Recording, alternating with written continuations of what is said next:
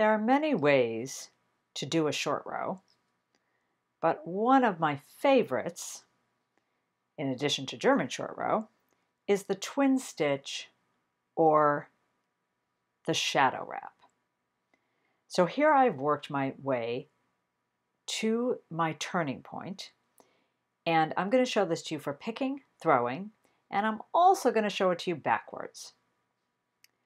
So I'm going to take my right needle and I'm going to do what is in essence a right lifted increase, which is I'm going to take the right needle and going from back to front, pick up the purl bump of the stitch on the left needle.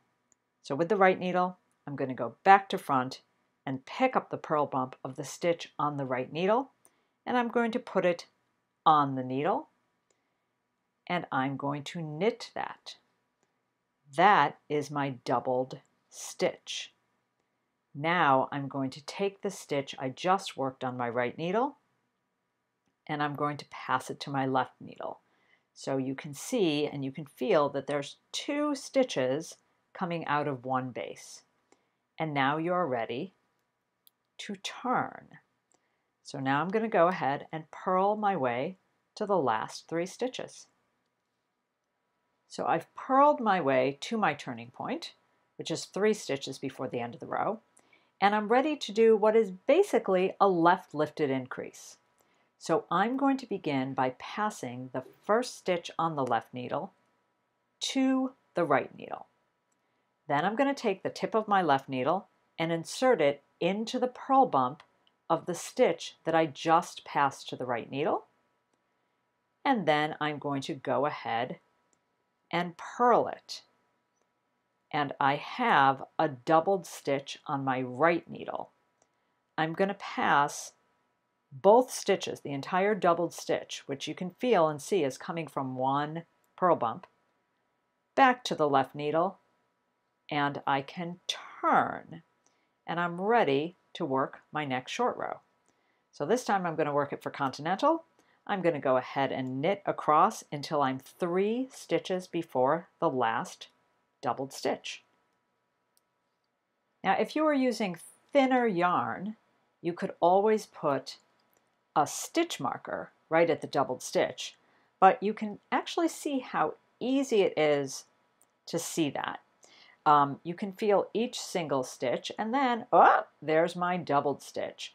But if it helps you, when you do your shadow wrap, you can put in a stitch marker right after your doubled stitch and it'll kind of slow you down. So here I am to 3 stitches before my last double, and we'll take a look at that right lifted increase, this time for continental. It's the same, but I always like to share the love.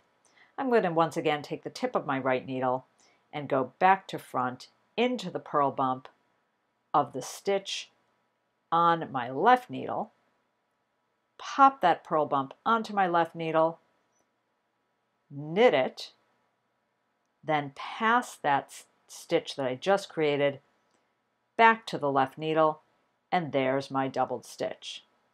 And I will turn and I will purl to 3 stitches before the last doubled, and then we'll take a look at that one more time for continental, and then we'll look at it backwards. I've put in some locking stitch markers so you can see what I mean, because there I can feel and see clearly 1, 2, 3 stitches before the last doubled stitch. Now obviously I'm using locking stitch markers because I would want to then take that stitch marker out and move it to the front of the next doubled stitch. So here I go. This is basically a left lifted increase. So I'm going to begin by passing the first stitch from the left needle onto the right needle. Now I'm going to take the tip of my left needle and pick up the purl bump of the stitch that I just passed. And I will then purl that purl bump. Now I will pass the doubled stitch back to the left needle and turn. And if I wanted to, I could pop on a locking stitch marker. So I'm going to go ahead and work across and do one more doubled stitch, and then I'm going to work my way backwards. Here I've knit to 3 stitches before my last doubled, and you know the routine. Take the tip of your right needle, pick up the purl bump of the first stitch on the left needle, knit that purl bump, pass the new stitch, back to the left needle, place your marker if you'd like, and there's your doubled stitch. But what I wanted to look at is the purl double stitch backwards. So this is extra credit if you happen to be a backwards knitter. So when you're doing this backwards, you can see even clearer that it truly is a left lifted increase. So there I am, I'm 3 stitches before the marker, and I love these big markers because you can really feel them and see them so easily. So there I take that guy out. And here I am working backwards. So I'm going to begin the same way. I'm going to pass the unworked stitch.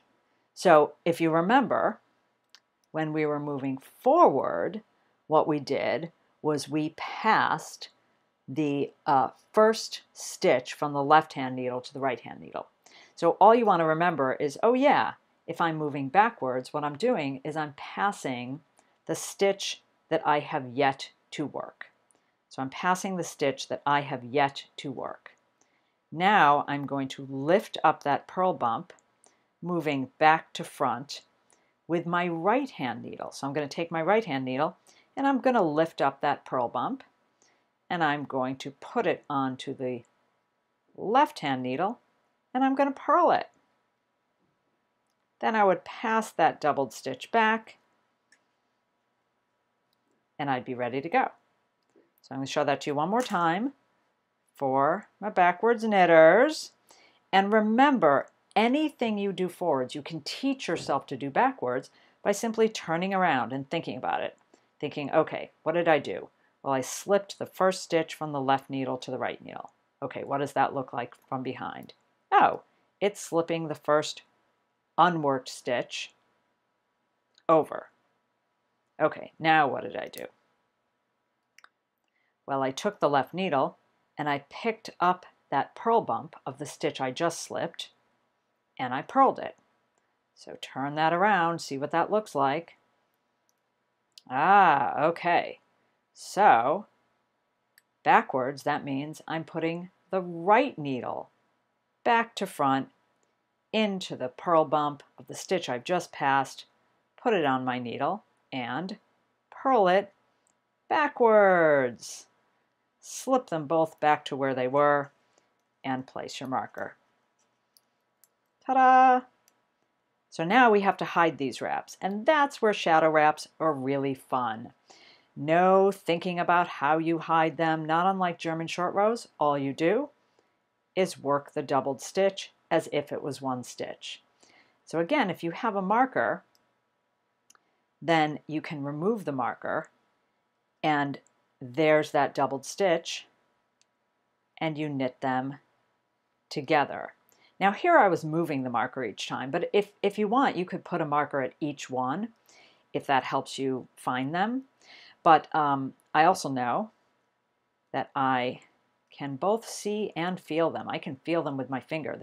There's clear as day 2 stitch heads coming out of one, and I will knit those 2 together, and I can feel one and see one. I can see and feel one, and oh, there's a doubled stitch, and I knit them together. So I'm going to do the same thing. I'm going to purl back, and I'll meet you at the doubled stitch. So whether I'm using a stitch marker to mark it, the stitch marker I can definitely see and feel, but really I can also see and feel that doubled stitch. So I want you to get used to that. Here I have, bright orange yarn and it's giant and chunky, but even if you had black Angora yarn, you'll still be able to find those doubled stitches. And when you get to them, no fancy footwork. You just work them as if they were one stitch. And that's what I love about shadow wrap. So you might hear this called shadow wrap, you might hear this called twin stitch. But those little doubled stitches, you simply work them as if there were one stitch. And let's pull this down to the cable and see what we get. Of course, with short rows, what we're doing is we're working the row short. So you can see those stitches in the middle, well, they've been worked for more rows than the stitches at the edge. And so we have a shape. There you go, shadow wraps. Enjoy.